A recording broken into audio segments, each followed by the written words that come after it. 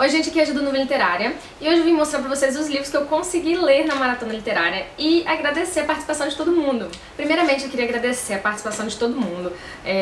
Quando eu e a Thaís tivemos essa ideia, a gente não imaginava que tanta gente ia querer participar, que tanta gente ia participar ativamente mesmo, postando no Instagram, no Twitter, no Facebook, usando a hashtag. A gente não imaginava que ia, tomar essa proporção. Então, por isso eu queria agradecer muito a vocês, queria dizer que nós ficamos muito felizes e se a gente não conseguiu responder todo mundo ou curtir as fotos de todo mundo, é porque realmente tinha muita gente participando mesmo.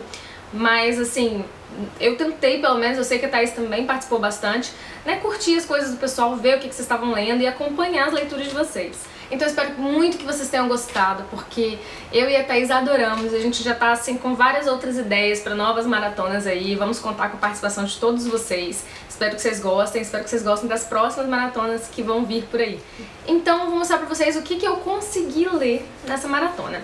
Eu tinha separado, aqueles 4 livros, pra tentar ler os 4 inteiros na maratona, mas obviamente que a gente coloca a meta lá em cima e faz o que consegue, Então, quem não sabe do que eu tô falando, não sabe que meta é essa, que maratona é essa, eu vou deixar o link aqui do vídeo que eu expliquei sobre a maratona aqui do ladinho pra vocês verem as metas, aí depois vocês assistem esse de cá.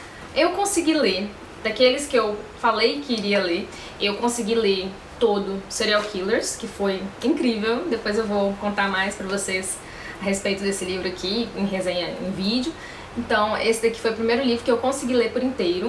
Depois eu li um livro que não estava nem naquela meta, mas eu percebi depois que a meta que eu coloquei foram livros meio que muito pesados, assim, eu coloquei 2 biografias, um outro que foi esse Serial Killers, que é de fatos verídicos, então eu coloquei pouca ficção mesmo, coloquei pouca fantasia, esse tipo de coisa. Então eu resolvi colocar um outro livro mais leve nesse meio pra dar uma descansada, assim, que foi esse aqui.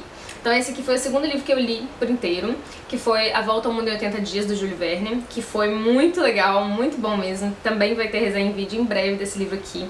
E eu adorei, eu li na madrugada, assim, li ele inteiro na madrugada e foi muito, muito bom mesmo. Agora eu vou mostrar pra vocês os livros que eu li em partes, Eu comecei a ler essa biografia da Jane Austen e eu li pouquinho, eu li umas 70 páginas só dessa biografia aqui. Foi realmente muito pouco, não consegui ler mais, não por questão de não ser bom, porque realmente é muito legal, mas por outras questões de tempo mesmo, eu acabei não ficando o tempo inteiro só na maratona, então desse aqui eu só consegui ler 70 páginas.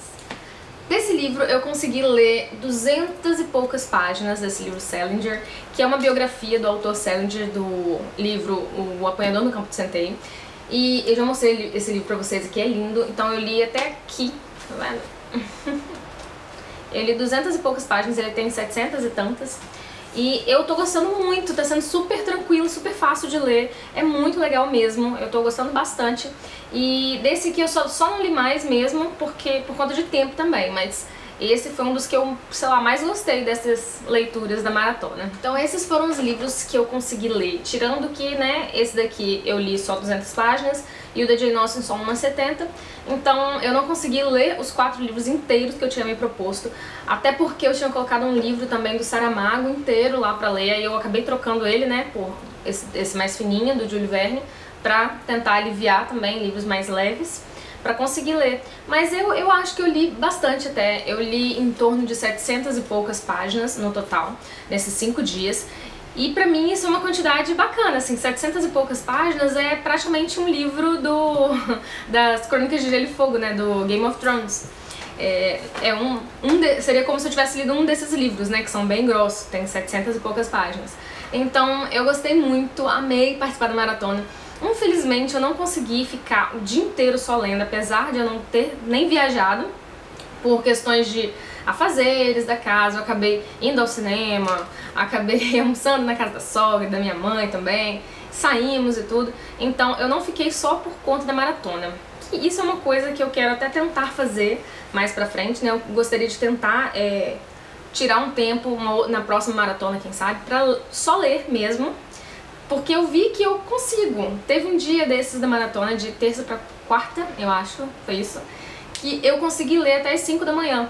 Então quem me acompanhou lá no Instagram e tal, no Facebook, vocês viram que eu consegui ficar até as 5 da manhã lendo assim, e eu não tive sono mesmo, não tive sono nenhum, eu só dormi porque eu tinha mesmo que dormir, porque eu tinha que acordar mais ou menos cedo no dia seguinte, então eu fiquei com medo de estender demais, mas eu acho que eu até consigo encarar uma maratona 24 horas, uma hora dessas aí.